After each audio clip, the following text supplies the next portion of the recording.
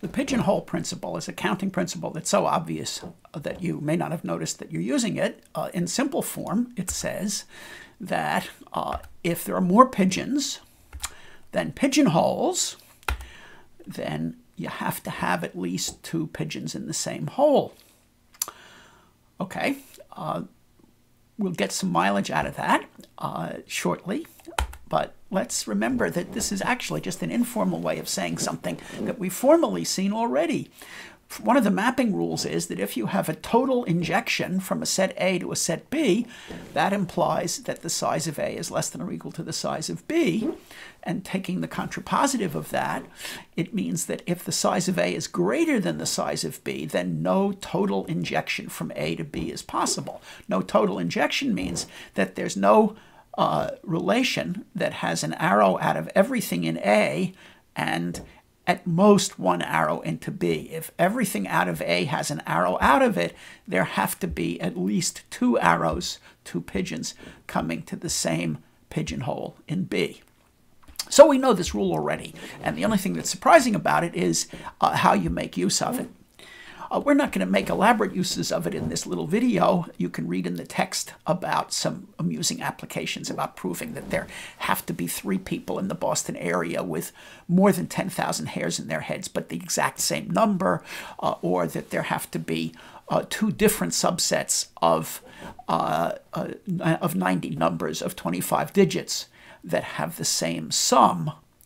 But we will take a much more modest application of the pigeonholing principle, namely, if I have a set of 5 cards, then I have to have at least 2 cards with the same suit.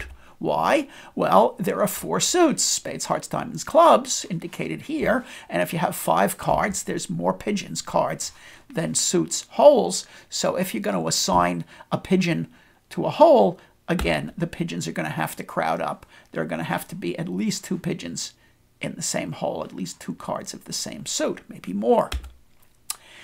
Okay, slight generalization. Suppose I have 10 cards. How many cards must I have of the same suit?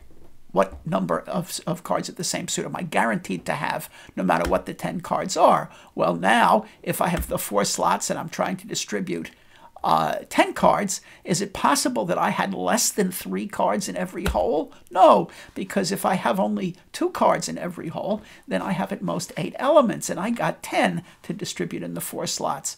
I have to bunch them up and have at least 3 cards of the same suit. You can check that I needn't have any more, of course.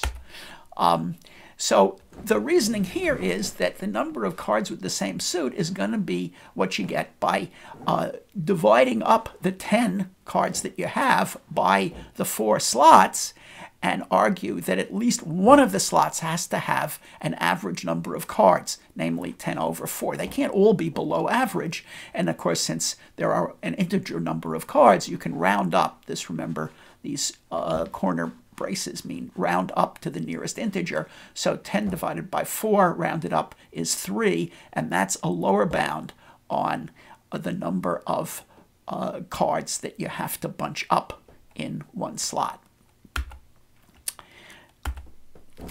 More generally, if I have n pigeons, and I'm going to be assigning pigeons to unique holes, and if I have h holes, then some hole has to have n divided by h rounded up. Again, n divided by h can be understood as the average number of pigeons per hole, and it's the pigeonhole principle can be formulated as saying at least one hole has to have greater than or equal to the average number.